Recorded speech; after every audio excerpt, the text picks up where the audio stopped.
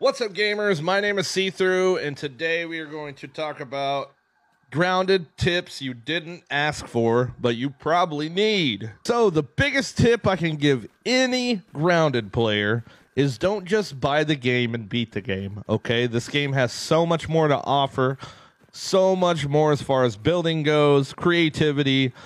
Make something amazing and hit me up on YouTube because I do all kinds of grounded base tours, so you're not building for no absolute reason at all. We've got stings. I mean, look at this. Come on.